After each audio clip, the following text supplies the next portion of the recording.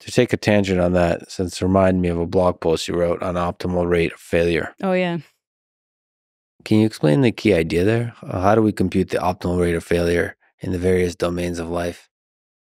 Yeah, I mean, it's a hard one because it's like, what is the cost of failure is a big part of it. Yeah, so the idea here is, I think in a lot of domains, people are very punitive about failure. And I'm like, there are some domains where, especially cases, I've thought about this with like social issues. I'm like, it feels like you should probably be experimenting a lot because I'm like, we don't know how to solve a lot of social issues. But if you have an experimental mindset about these things, you should expect a lot of social programs to like fail and for you to be like, well, we tried that, it didn't quite work, but we got a lot of information that was really useful. And yet people are like, if a social program doesn't work, I feel like there's a lot of like, this is just, something must have gone wrong. And I'm like, or correct decisions were made. Like maybe someone just decided like it's worth a try. It's worth trying this out. And so seeing failure in a given instance doesn't actually mean that any bad decisions were made. And in fact, if you don't see enough failure, sometimes that's more concerning.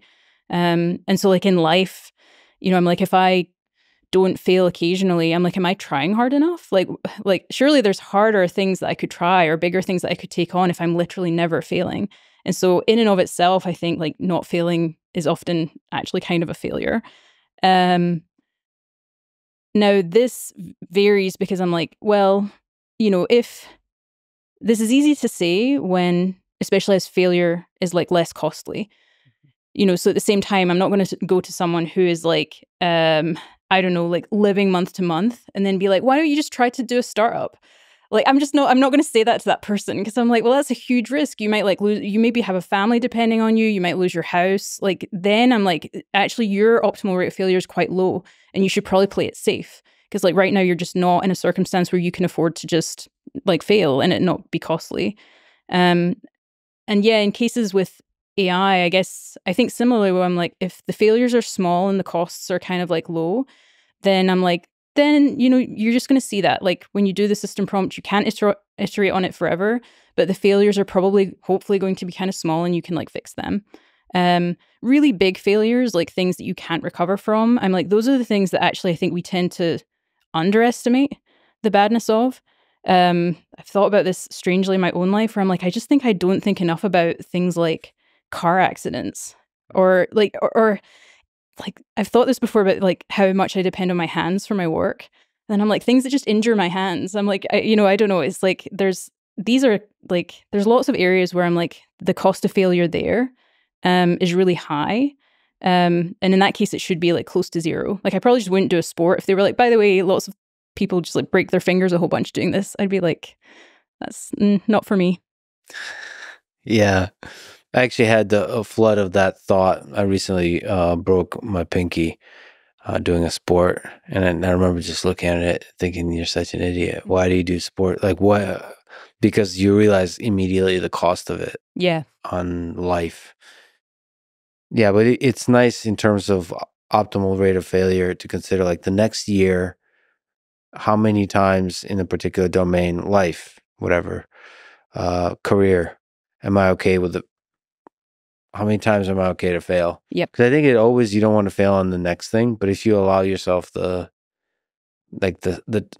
you look at it as a sequence of trials, yep, then failure just becomes much more okay. But it sucks. It sucks to fail. Well, I don't know. Sometimes I think it's like, am I under failing is like a question that I'll also ask myself. So maybe that's the thing that I think people don't like ask enough. Because if the optimal rate of failure is often greater than zero, then sometimes it does feel like you should look at parts of your life and be like, are there places here where I'm just under failing? It's a profound and a hilarious question, right? Everything seems to be going really great. Am I not failing enough? Yeah. Okay. It also makes failure much less of a sting, I have to say. Like, you're just like, okay, great. Like then when I go and I think about this, I'll be like, maybe I'm not under failing in this area because like that one just didn't work out. And from the observer perspective, we should be celebrating failure more. Mm-hmm. When we see it, it shouldn't be, like you said, a sign of something gone wrong, but maybe it's a sign of everything gone right. Yeah. And just lessons learned. Someone tried a thing. Somebody tried a thing, and we should encourage them to try more and fail more. Mm-hmm. Everybody listening to this, fail more. Well, not everyone listens. Not everybody. The people who are failing too much, you should fail less. But you're probably not failing. I mean, How many people are failing too much? Yeah.